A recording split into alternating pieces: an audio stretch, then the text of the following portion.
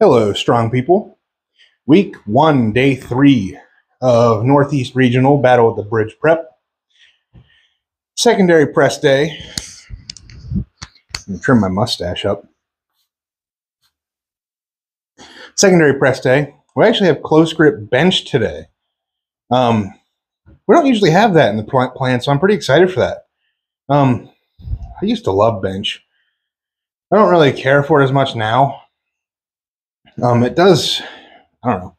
I feel like I can put up like 405 plus just about any day of the week at this point, maybe. But not like that doesn't mean anything in strongman. Like just because you can bench a lot does not mean you can overhead press a lot. And vice versa. So I think we have sets of 8 today, like 3 sets of 8, and then maybe an AMRAP or something. My coach told me I could use like a shoulder saver. So like wrap something around the center of the bar to shorten the range of motion, but I'm not gonna do that. Actually, I don't like it. I prefer getting the full stretch. It's just personal preference. I thought I was gonna say something else. I don't remember. Oh well. My tooth and face feel a little bit better. I was swollen there for a couple days. I still feel that a little bit, I think, because it's kind of hard to. I notice it when I talk. But went to urgent care, got some antibiotics just in case it was infected, and it's feeling a lot better. Still a dentist appointment on Tuesday, so I'm a little bit more upbeat today. I've been sleeping better, and my face doesn't feel like it's going to explode. And I'm ready to lift some weight now. So, pretty much all I got to say. Let's get into it. You know what? I need to, I was thinking about this. I need to get some like royalty-free music, or I don't even know if the Power Director program that I use to edit videos allows me to put music in there unless I pay for it, and I'm not paying for it. So maybe there's a free editor out there that lets me add like royalty-free music just from their app. Because I know that I've been listening to music more. I went like all of Nats prep without any, or all of Olympic City. Was it Olympic City or Nats? Either way, I went through a whole prep with like no music in your plan, so you guys could just hear the bar and me moving weight. And that was nice because I don't like muting videos. Like I don't like muting whole sets of mine just because I have music blasting. So I want to put something over it. That way you guys have something to listen to. So if you're watching this, let me know if there's an editor that has its own royalty-free music that doesn't suck that I can use, because I'd like to put a little bit of something in there at least. I haven't looked that hard in Power Director, so maybe it's there and I just don't know. But yeah, let me know. All right, let's do some benching.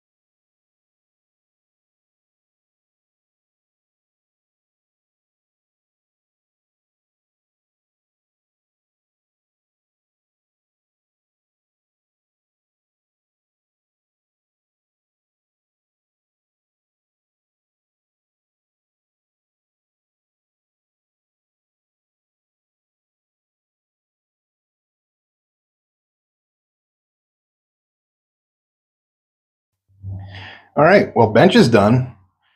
That went very well. I'm surprised.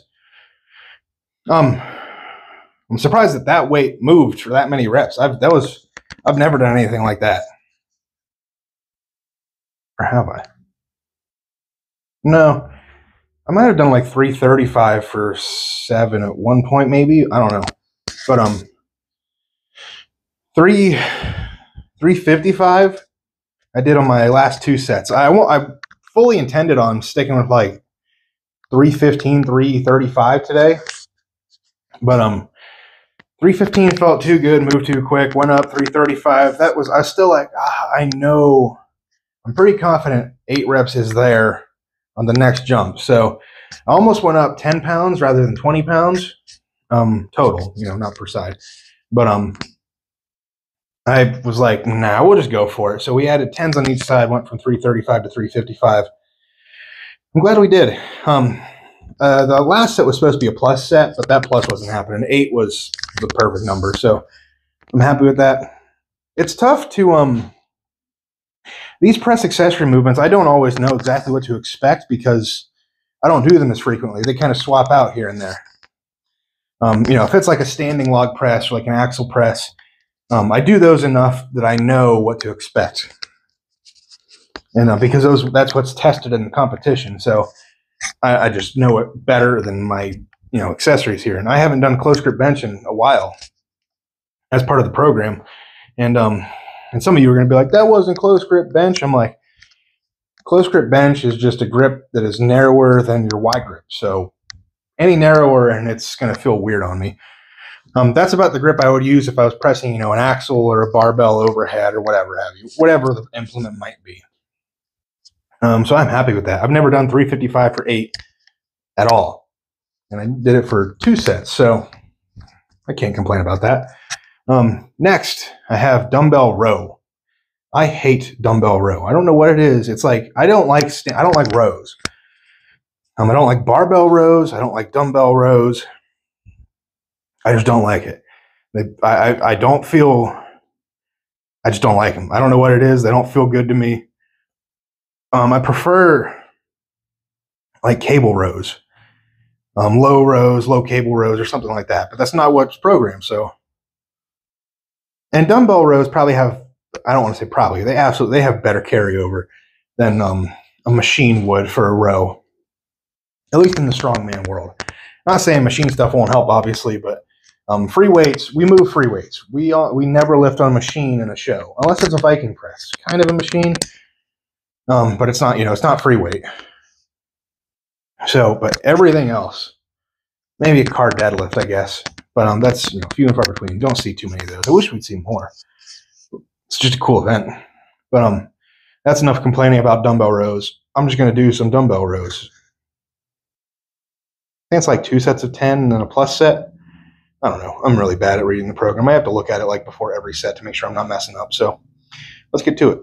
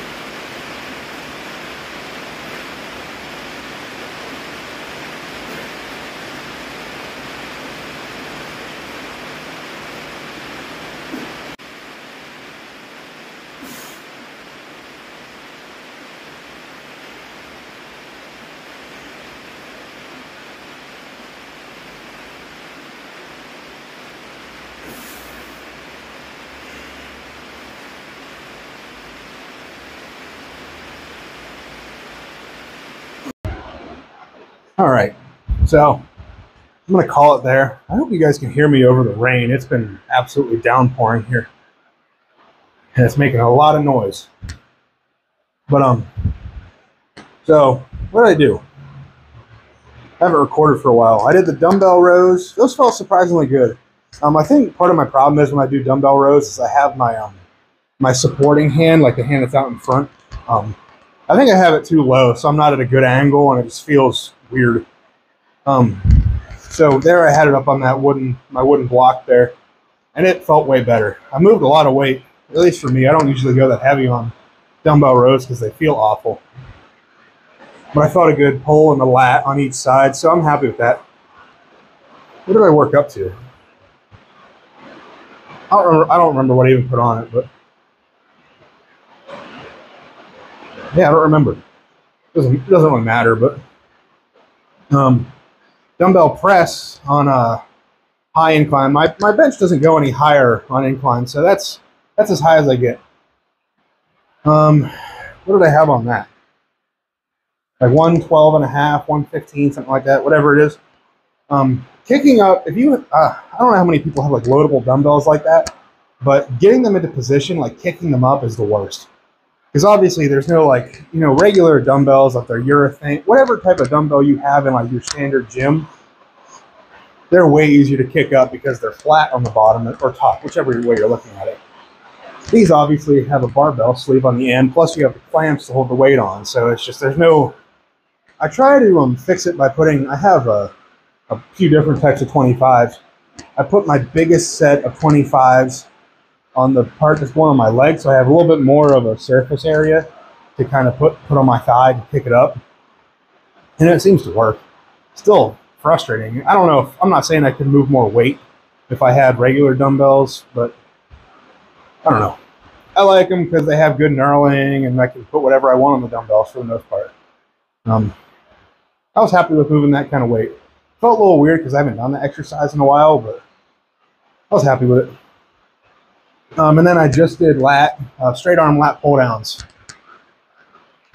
Funny enough, I think I just saw yesterday.